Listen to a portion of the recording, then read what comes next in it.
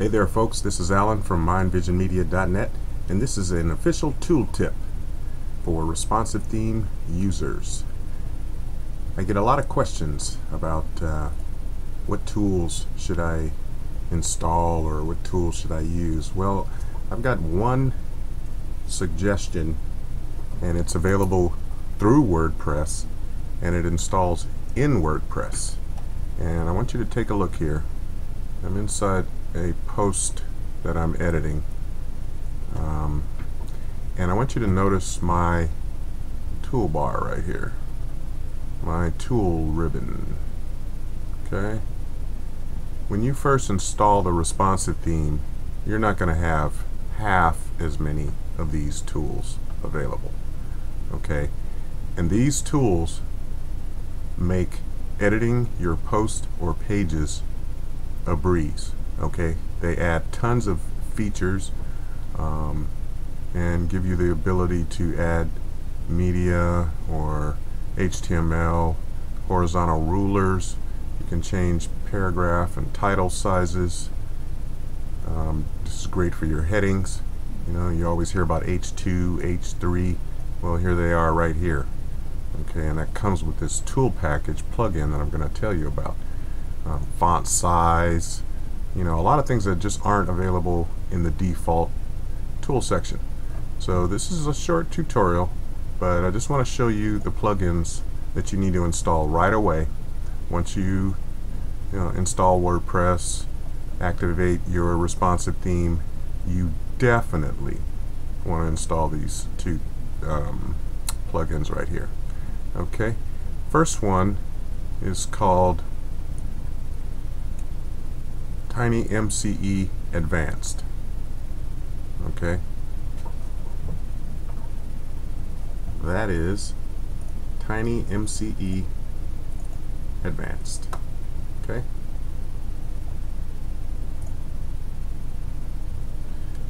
and let's see, here's another one that you're gonna love, and that's Black Studio TinyMCE Widget. Okay, now that Black Studio TinyMCE Widget. Okay, basically that works along with the TinyMCE Advanced, and I'm going to show you what those plugins give you right now. Let's go to Settings in my dashboard and go down to TinyMCE Advanced. And what that's going to bring up is your TinyMCE buttons arrangement. Okay, and what this area right here represents is the area I was just showing you when I was editing a post. So let's just go back to that post. This area here, okay, is what that represented inside the tool settings. So let's go back. This area here is what tools you have available in your post or page editor. Okay, now what you can do is select from many of these. Now I've dragged a lot of them already up here, that's why you see so many in my toolbar, but you get so many options that you don't have with the default toolbar. So horizontal rule, deleted text, abbreviations, acronyms, insert the time, layers, hidden characters, search, no blank space, replace, background color, you know, just tons of options. And this is where you add them. You simply grab them and drag them to your toolbar. So if I drag this justify up into my toolbar, okay, it's now there, and I save the changes. Now justify is something I didn't have on my toolbar when I was editing my post. So let's go back to the post and see if it showed up there.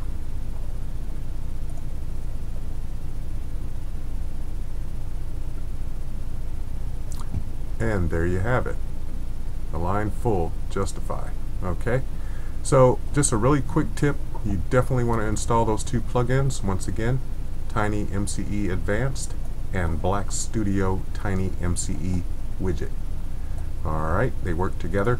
The Black Studio TinyMCE widget gives you extended coverage basically because it incorporates your media. So now what you can do, let's see what I can show you here really quick. Let's go to widgets, appearance, and widgets.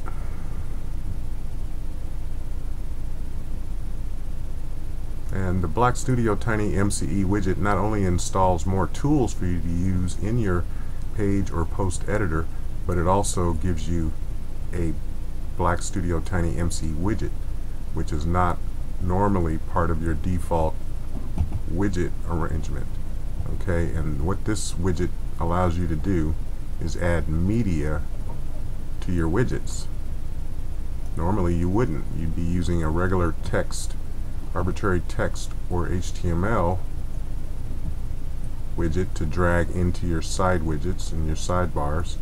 But if you drag one of these in there, then it allows you to, let's just go to my pages here real quick. But it allows you to add content, media content. These are all widgets, and they have images in them. This one I have a form inside of a widget. I have video inside these widgets here.